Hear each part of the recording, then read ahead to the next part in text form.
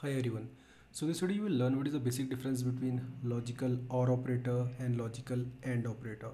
You have seen people are using the pipe symbol and the AND symbol, which is basically to ampersand in the code, and we'll see how they actually work. I will give you a very basic example of it. Just open this folder in the Visual Studio Code and let's create a couple of files in it. So first file will be index.html, obvious. Now we need a script.js for the JavaScript code. So here let's put some very basic HTML code, basic structure for it, and we need to refer to our script.js here. That's it. So in the script file, generally people make use of this kind of a code. It is like A, two pipe symbols like this, then B, or they do it like this, to ampersand. So what is actually happening here? What happens when you make use of two ampersand or an AND operator, and what happens when you make use of two pipe symbols here like this? This is basically a OR operator. So let's get started. We need three variables. So first will be A. Let's put my string here. Then there will be another variable. Let's make it hello. Then there will be third variable. Let's make it world. Now we need one more variable, which will basically be a result. So let's make use of A, two pipe symbols, or you can say OR operator, B, OR operator, and C. Now let's console log the result. Great. So as you know from the previous videos, I'm making use of live server extension. So right click on this and open it in the Chrome browser.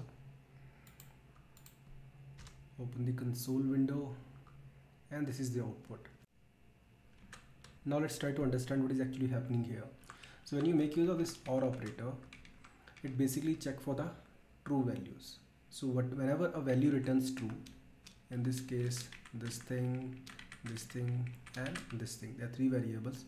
So if any of them returns true, we'll get that value in the result variable and we'll see the output. So what is the false value? Let me paste them here. So these values are false values. Let me comment them out.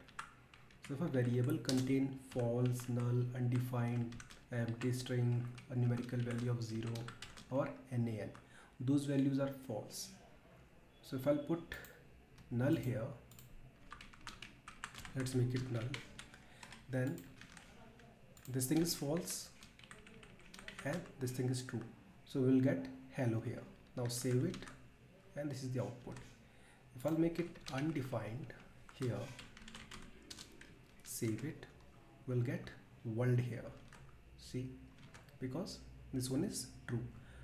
Now you're wondering what happens if in case all of them are falsy.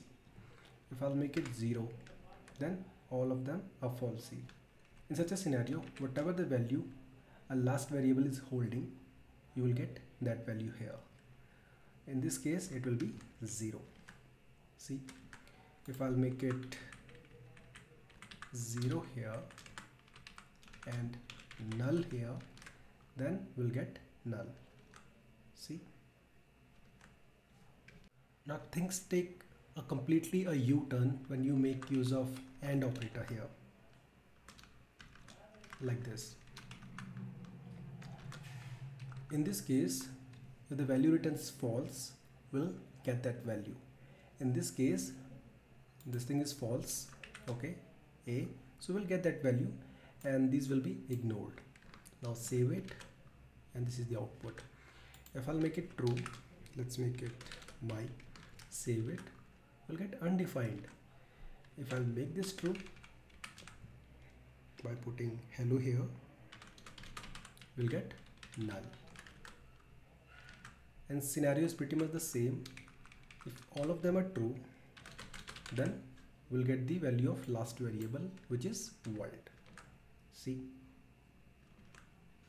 So all these values are falsy. Okay, now you're wondering, in case you are using some empty object or empty array, what will happen in that case? In that case, they all will return true. If I'll put 0 here and some empty array here like this, and instead of using this AND operator, let's make use of OR operator here. So B is true, so we'll get empty array. If I'll make it an object, a completely empty object, we'll get an object here. I hope you got the point, how it actually works. See you in the next video. Have a nice day.